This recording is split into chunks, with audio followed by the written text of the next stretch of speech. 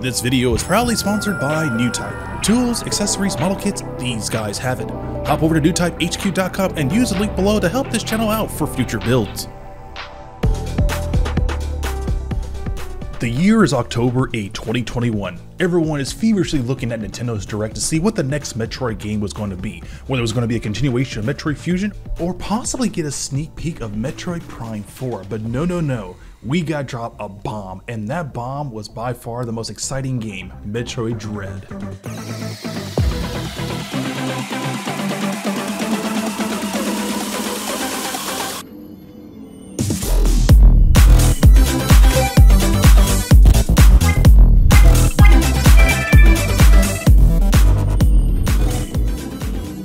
Well, my dudes and dudettes, as the year is coming to a close, I need to jump back into the wagon of building another KITBASH, but we're going to be tackling something probably really unique, and that is going to be the Metroid Dread theme. Now, I was originally going to go with this theme literally when I did my first KITBASH almost 2 years ago, but the kits weren't there. I had to work what I needed to work with, but for some reason, my interest of doing another KITBASH that was related to Metroid was really palpable, and I needed to do something that was Metroid Dread related. Why? There is something really magical, something really beautiful about the base power suit that you get from Metroid Dread, and I love the choice of the color scheme they went with it. Besides going with the classic orange, they went with more of a reddish blue texture to it, and just after playing the game literally almost 3 weeks ago from my time on and off of work, I had to really jump back into that, but I was a little bit of a dry spell on how I was going to pull off the helmet for SMS Aran. That wasn't until I came across AO Mecha from Threads posting when he did his very own Metroid Prime, or just a Metroid KITBASH on himself. And here's the wonderful thing about this unique build. He actually used tons and tons of kits from the Witch from Mercury lineup.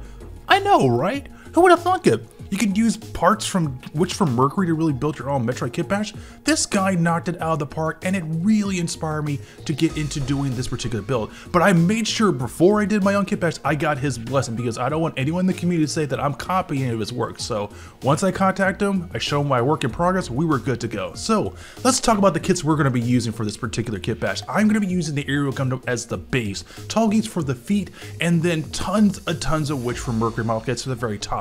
Now you're probably asking yourself how I'm going to pull off the classic helmet. Now thanks to AO Mecha, he recommended me the EMS S10 Zoha, and I did not know this kit was out in the market. If I would have known that sooner, I probably would have used this for my previous KITBASH, but this design alone works perfect for the Metroid Dread theme. And you know what? I'm totally okay with that, because let's face it, the first KITBASH I did for this channel went out with no problems, and I have a lot to live up to making this as authentic and slightly better than my previous KITBASH that I did literally almost 2 years ago. So, no pressure. But with that pressure being there, it's actually getting me more excited to actually do this particular design a little bit more proper. So what are the goals for this particular KITBASH? Number one, we're going to be using strictly master grade and high grade parts, followed by one 3D printed piece. Now I've made it a rule in my previous build that I was not going to use 3D printed pieces because I deemed it as cheating.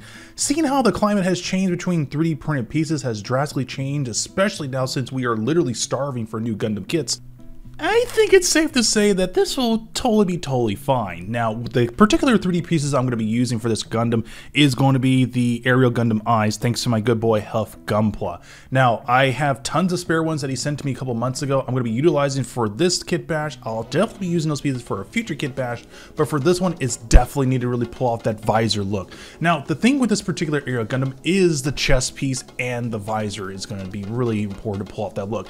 I'm not going to go 100% accurate to like what you see on the video game. I'm going to be basically just putting it in my own style, my own little spin to it, but most importantly, pulling off those nice little energy line ribbons that you would see in the very front part of the chest is going to be really key to pull off that classic Metroid Dread look. So without further ado, let's get started.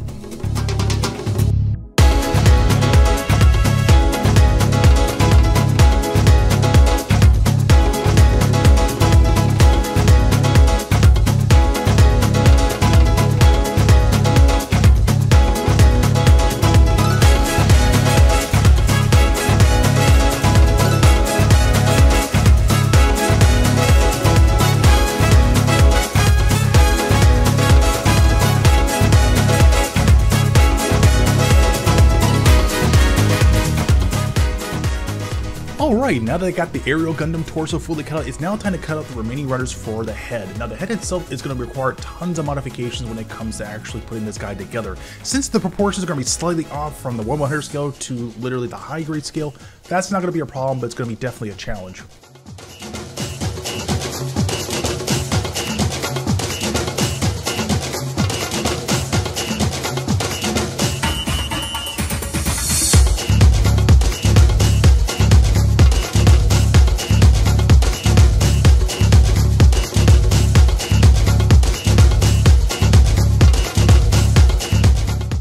Okay, so after doing some light test fitting for the Aerial Gundam's head to the Zohan, this has actually worked totally fine, but there are some really awkward gaps in between the lower part of the chin and this awkward notch on the very top part of the head that's definitely going to be causing a problem when latching this guy all together. Now the challenge to pull this off, I'm going to end up actually removing the Aerial Gundam face mask because that's going to create less crowding when I put in the actual visor in there. But here's the challenging part. When I put an LED light in there to illuminate the eyes, that's going to be a big problem because I don't want to use the actual base eyes that comes with the Aerial Gundam. Thanks to my good boy Hef Gumbel, he gave me some spare runners that he did from his previous build for the Aerial Gundam, and I'm going to use that for the eyes.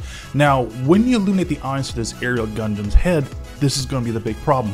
The eyes are spaced out, which means when you refract a light through that clear piece, it's going to look very, very awkward. So you can get like these two hollow out glowing eyes projecting towards the actual visor.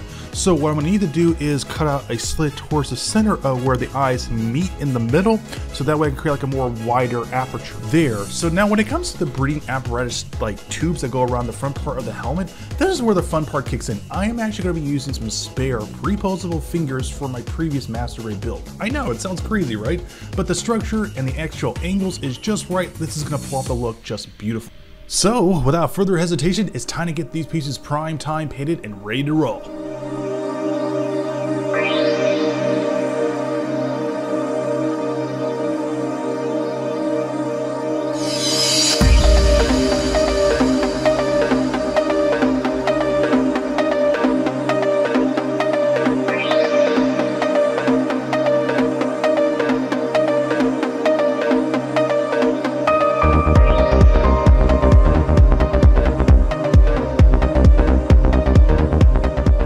Okay, so I'm gonna let these pieces sit and dry for the next hour or two so that way everything sets in nice. Now comes the next challenge part, and that's gonna be the chest area. Now, again, I'm not gonna go 100% accurate like how it's see on the game representation. I wanna get something close to these nice little energy lines you would see in the very front part of the chest.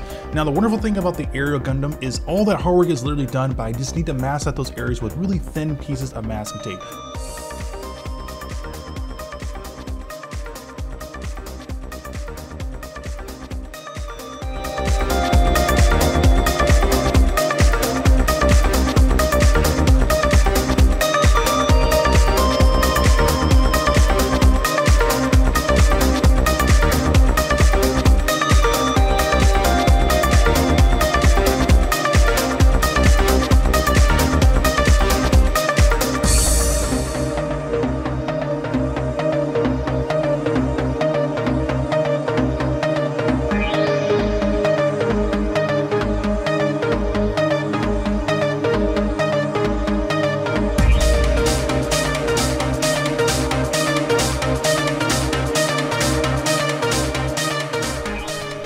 Alright, my dudes and dudettes, we have finally reached the next stage in this build, and that's actually pulling off the classic metallic look. Now, I was originally going to cut corners and go with a nice metallic blue and a metallic red, but after doing some testing, I did not like the refracting effect that you got from the red. It was a little too sparkly, didn't get a nice little punch red.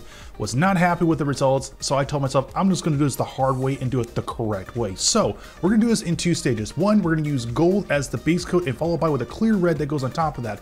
One coat's not going to work. You need to do 2 to 3, possibly 4 coats to pull off that nice look. And then for the blue, we're going to go with a silver base followed by 3 to 4 coats of the clear blue. Now, this application does vary between how you do it correctly, especially with the blues, but if you take your time, you'll get amazing results.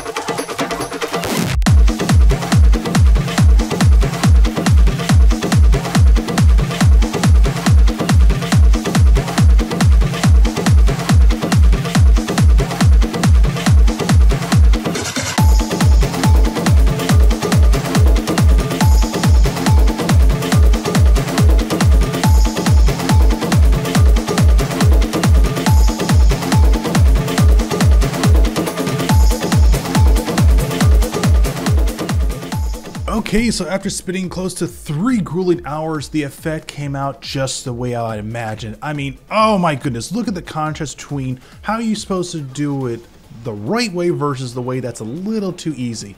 The contrast is night and day, and I love the fact that this application works just the way how I imagined it. So, once again, does not hurt to do things the hard way, actually makes it easier down the road when you get better at perfecting that technique, and it's just as better when you pull off with the blue looks. So after doing some light test fitting, I am over the moon on how great this looks. This looks absolutely sexy, man. I'm sorry I'm geeking out about this, but this could have turned out a lot worse than it was imagined it was going to be, but I'm glad I went with this approach. Now, let's get started putting the LEDs on.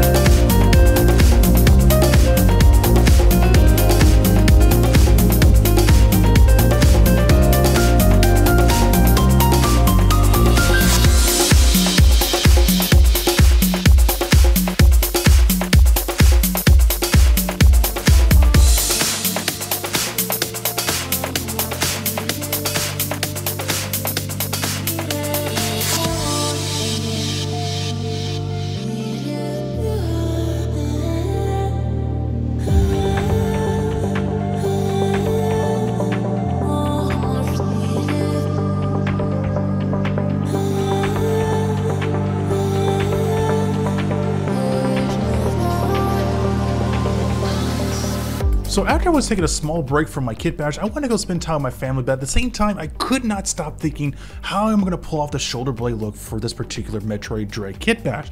And believe it or not, the only thing that was a big problem was the circular parts that would sit in front of the shoulder blades. The Witch from Mercury has fantastic shoulder blade architecture structure, so the only thing that was missing was those small little circular pieces that sit in the very front and the very back. So this particular look will work beautifully.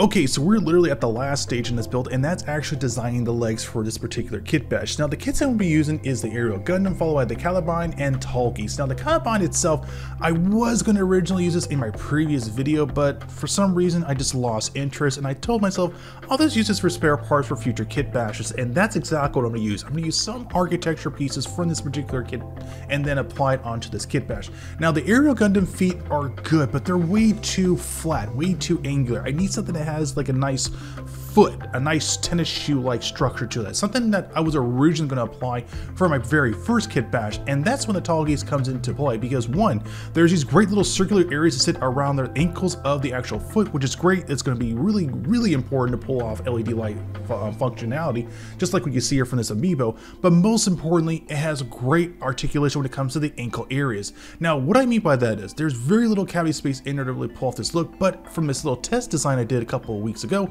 it's going to pull off the effect beautifully. One, you got the LED light structure right there at the back. The ankle posability itself is perfect. You get a nice front, back, swivel to side, but what's really going to be problematic is going to be the toe. I can't get a full bend, but just enough of flexibility there to where I can still pull off really cool dynamic poses. But again, that ankle swivel is so important to pull off really like cool, powerful poses, and that's what I really want to do. So without further ado, let me get these last pieces painted, and then we'll get ready to install it all together.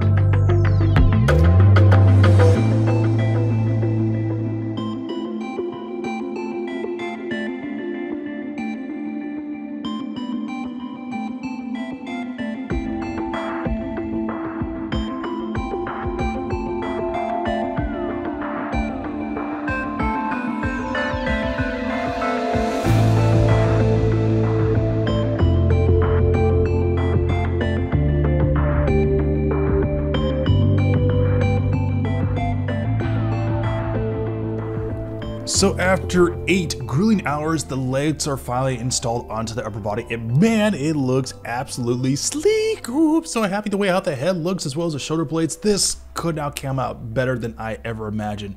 And again, there's still the problem with the front toe bend. That's fine. It's there to create stability, and I'm okay with that. And the overall color scheme and structure is on par like we get from Nintendo's Amiibo. So I am very happy how this is turning out, and I'm very eager to test this out when all the LED lights are fully ready to go. Now comes the most challenging part, and that's going to be the arm cannon. Now, once again, I got to give a lot of respect to Ooyy Mecha, because he is the sole reason why I got inspired to pull off this KITBASH, because my biggest concern was the arm cannon. I was able to pull it off from my very first KITBASH, but this one is totally different, drastically a different design from Metroid Dread versus from Metroid Prime. So the iconic little circular part that's going to sit in the very back, plus with the additional cool and warm like yellow streaks that sit on the arm cannon, is definitely going to prove a challenge. But the fact that there's a Witch from Mercury kit out there that actually pulls off the structure itself beautifully, I'm very happy with that. The only downside is I won't be able to actually do a 2 transforming functionality with this, such as switching from the default arm cannon to, I think it's like the hyper cannon or hyper beam cannon, I forget what it's called, but that's not going to be a problem. The challenging part is going to be widening out the aperture wide enough and then put in something long enough to create that nice little tunnel part, or that nice little cannon shape in the very front part. I'll end up just using some spare like master grade like boosters to pull off that look itself, just like what I have here. Now the challenging part, and this was the one part I was really concerned when I was building it, is this going to be a little too thick? Is it going to be a little too chunky? And after doing some test comparisons from my previous KITBASH, it's not going to be a problem. The challenging part is making sure that it sits just right in there where it doesn't compromise the structure from bending it up and bending it down. But the one part that really bugged me from my previous KITBASH is I was not able to install an LED light in the arm cannon. It still bugged me to today, and it still bugs me now, and I want to make sure that I pull this off the way I want it. Now, before I started to put this guy together, I did one more test fest to see if I elongate it, maybe it'll look just right, and it kind of does. The only downside is you get this unnecessary gaps in between the back part of the cannon, and I don't like that. Even though there are some pieces that'll fit in there just nicely, the problem is it's just slightly too long. It looks very awkward. It just loses its art direction when it's said and done. So I'm gonna end up going with the first art direction like I did with the previous one, and then follow up to make it look more dynamic looking. Now let's get started and install the LEDs and get this guy ready to be painted.